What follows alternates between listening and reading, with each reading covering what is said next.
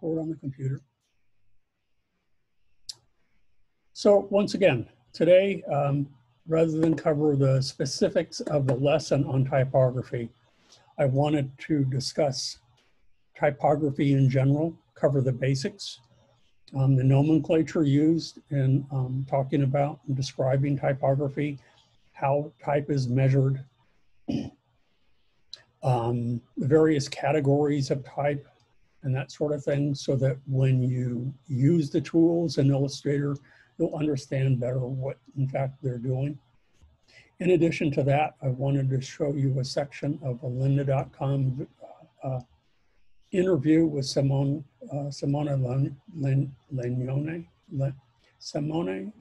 Legno, in him creating his skateboard deck. I will not be able to record that part of the lesson. I would be infringing on their copyrights. But if you go on to lacountylibrary.org and get your library card and get a PIN number, and you should be able to do that online, you will have access to all of their tutorials as well as the interview that I will be showing. Okay, so typography basics. The letter forms that I'm using right here, the typeface, is Roman, and this is basically the origin of all modern typography. It was gleaned from Trajan's column in Rome. It has a unique set of proportions. They only had capital letters at that time. I'm using caps and small caps, which were non-existent at that time. But it's an elegant type. It has these little feet, these little extensions that come out called serifs.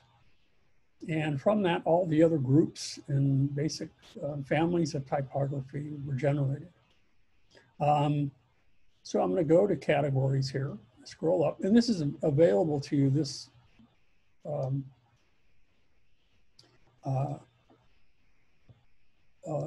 slideshow is available on my website, and I'll show you that when I'm done with this, how to access it if you would like. Anyway, there are basically 5 separate categories of type. There's the serif, which is where Roman, that falls into that category. And that can be, you can tell that by these little extensions that come from the end of many of the letter forms. Okay? They do actually have a function. They're not there purely for visual aesthetics. They actually enhance the readability of type.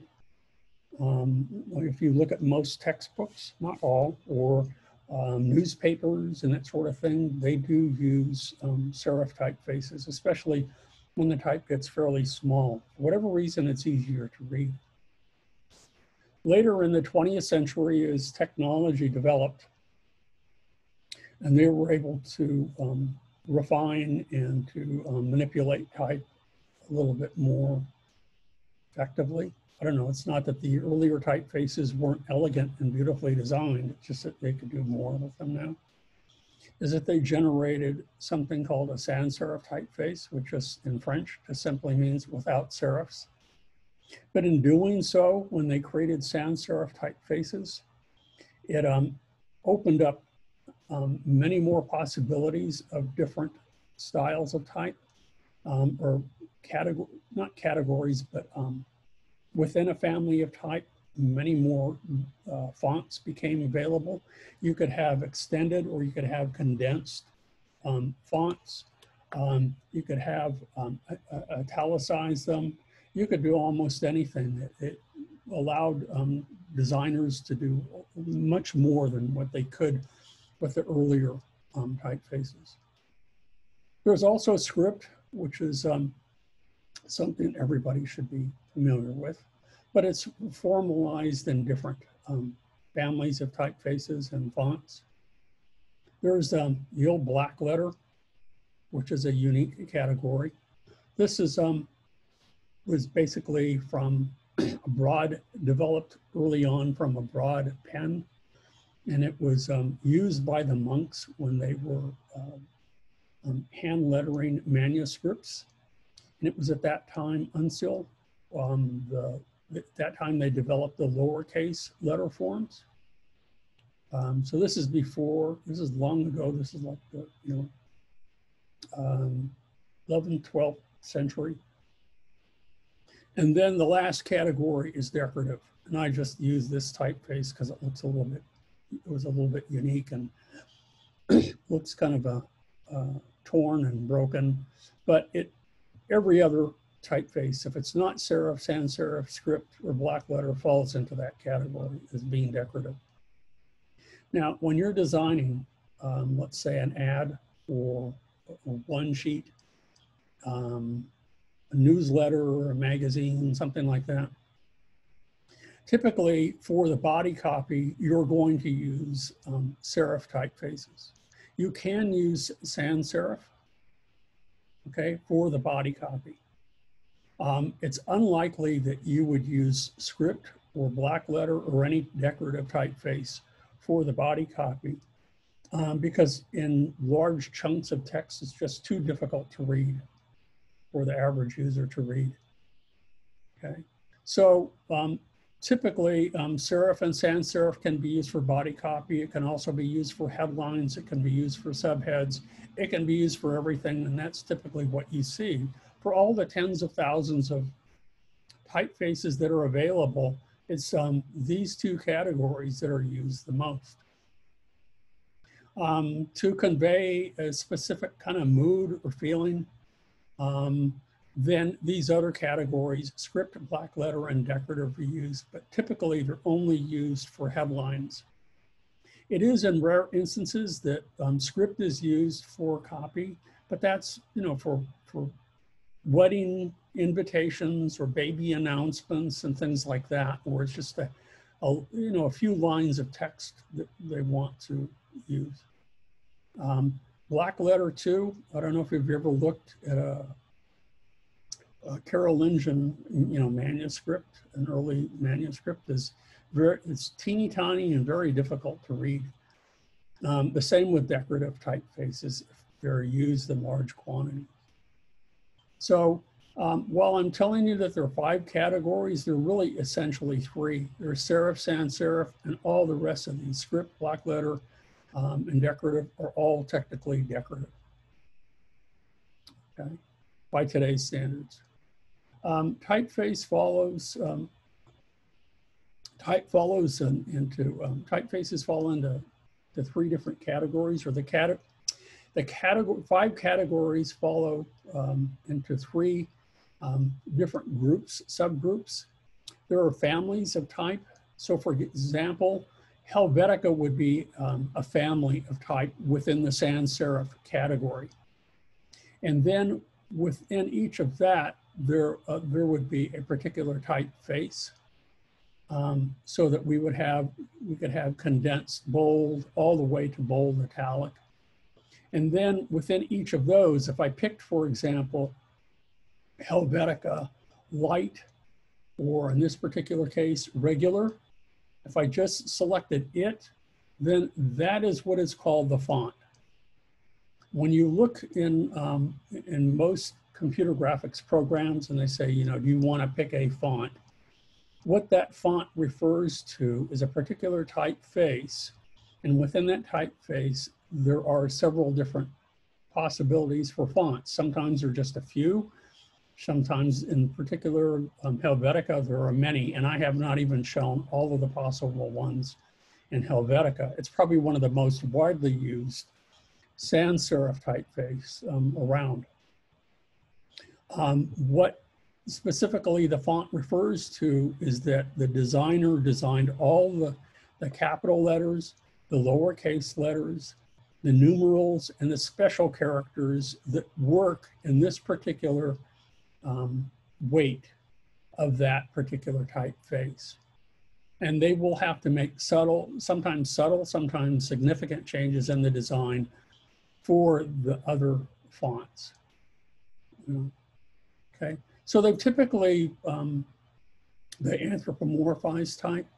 They break it into families, and then within each family there are depending on how big your family is, there are a number of unique faces, but those unique faces can look very similar. If you see a group photograph of your family, you all have unique appearance, but there's certain aspects of your family characteristics that kind of tie you together and make you look a part of a whole. And then again, the font would be a unique individual within the family. Okay. The various parts of letter forms are as follows. And there are many, many more parts than this. These are just the basic parts that I'm talking about. If you recall the other day when I was showing you the type tool, that the type rests on what is called the baseline.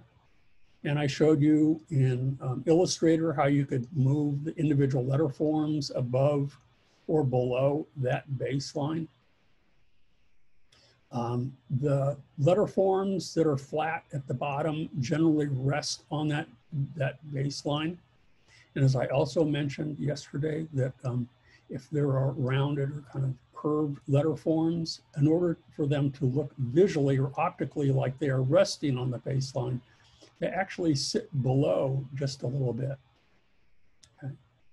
Now, where the lowercase letter forms rest above here, where they, the height of them becomes uniform for each font.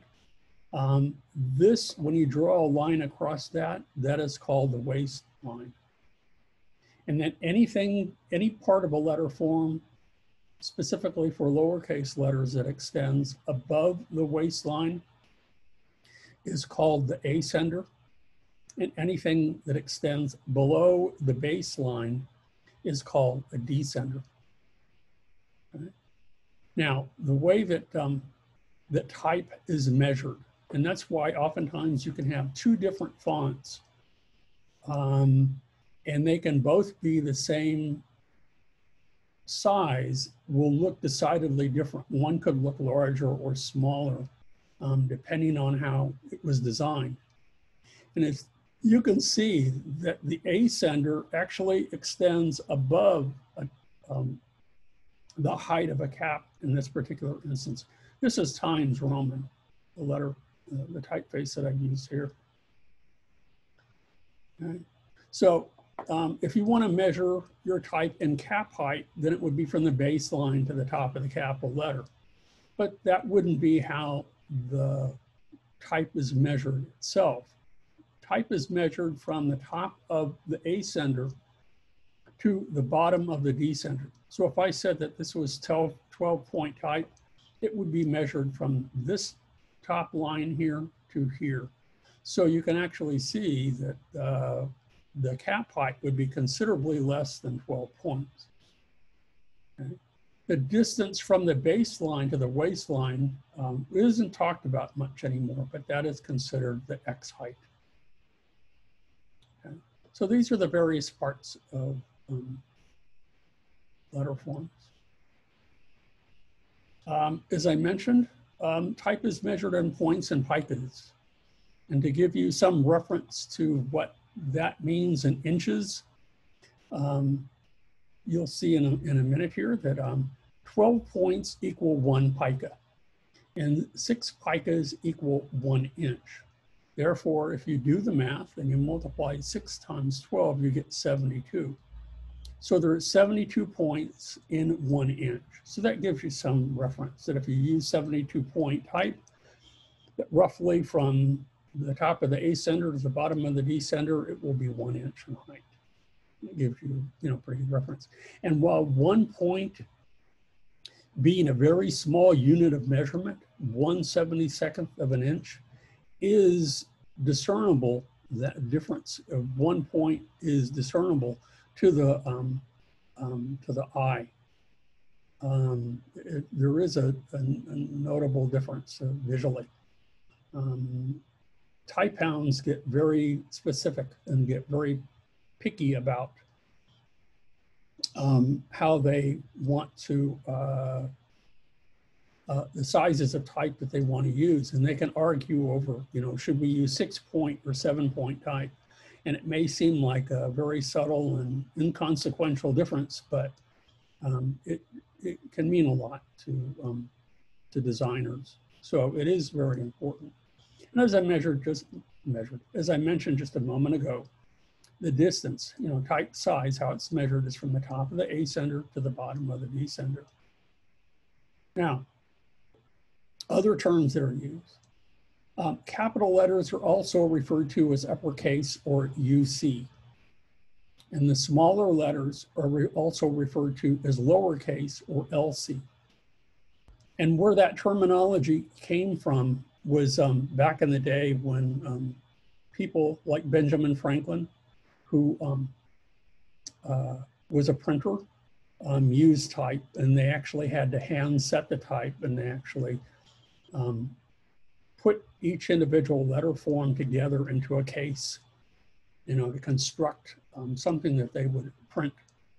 And the reason that uppercase became, capital letters became known as uppercase and small letters became known as lowercase is just because the boxes of letters that they pulled from were in cases that were above or uppercase, and the small letters were in lowercase below. As I showed you yesterday, the selective spacing between letters, individual letters and words is called kerning. And I showed you the tool for that. So that's a very important term that's used in typography. And I also showed you the tool in the type, within the type tool that allows you to use tracking, which is the uniform adjustment of space between letters and words, not just between individual letters, but between, could be an entire line of type. And then the last term that that I talked about yesterday too was the leading, and that's the space between lines of type. And again, this term, which continues today, but was developed years ago, again in the times of early typography, is that when they hand set type, actually put them in boxes and tied them up to be able to print. In order to add space between lines, they would put little slivers of lead. And that was how they had to do that. And so that's how that term came to be. So Benjamin Franklin, is one of our country's most famous printers. These are the terms and the things that he would use. This is not technical. This isn't really a headline. This is really a masthead to a newspaper. But if it were an ad, typically how they don't have to be laid out this way, but think of most common design as an inverted pyramid. The most important elements are usually at the top, not always, and they're usually the largest element on the page, but not always. There are other ways around that, depending on your design. So if this were an ad, then typically the headline would be near the top, okay?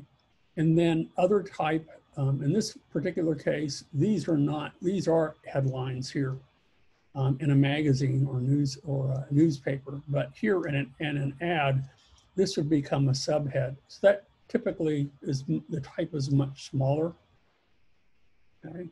And then the copy or the bulk, the big chunks of text that you read is called copy or body copy. But also notice in the design of this as well is that the larger, the more important articles, again, are near the top. The images that they use for the article that support the text are larger, and the elements of the ad, or in this case, the newspaper, or that are less important or smaller and near the bottom. So again, more terms: headline, subhead, and copy. So when you are designing for a newspaper, or you're designing a small brochure or a book or whatever, if you're wondering, well, what size type should I use for the copy? Well, there's generally a range of sizes, but it usually goes from 8 to 13 point, okay, for the copy.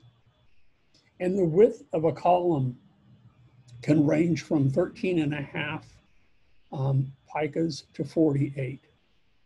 And the reason that they don't get any smaller than 13.5 or any larger than 48 picas, especially if you were to look at your textbook, the reason that typically books, no matter how big the book is, a block of text doesn't get any wider than 48 picas, is that it's difficult for your eye to track from one line to the next.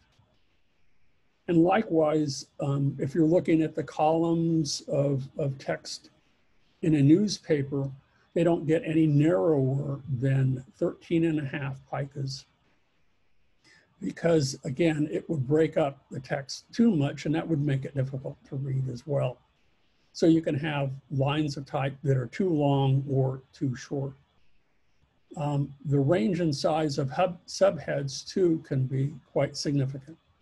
And this, generally, the sizes that I'm using here would be for something that's 8.5 by 11, or even could be for a tabloid size, 11 by 17. Subheads generally range from 14 to 18 point. And headlines can start, maybe for a small little gatefold brochure, can start at 24 point and can be as large as you want them to be, depending on how you decide to design your piece. Okay. So let me pause my this, and let me show you where this can be found in a minute. I'm going to go ahead and go back. And if you look at, either a handouts page or this week in class, you can see right here under ancillary lectures, here is the typography primer. This is the one that I have. This is the one that I just pulled from. So you're welcome to look at that anytime if you find it helpful. You want to refer to it for the terminology that's used and that sort of thing. Okay. So next thing I wanted to show you. Now I cannot record this, so I'm going to stop recording this. But this will be Building a Skateboard Deck by Simone Legno. So I'll continue to share, but I'm going to pause the recording of this, and then we'll watch this, and you can see examples of his illustrations, how he lays it out, how he uses the template as a guide, the structure, the overall design of the skateboard. And I think, the reason I chose skateboards is that it's a contemporary kind of thing to apply a two-dimensional design to. It's also a unique shape. It's long and narrow, and rather than a strict, rectangle that you would see, a typical rectangle that you would see in a page size, 8.5 by 11 or 11 by 17. And that might make it a little bit more of a challenge for you to design, to make it work in a coherent fashion. So I'm going to go ahead here, and I'm going to pause my recording.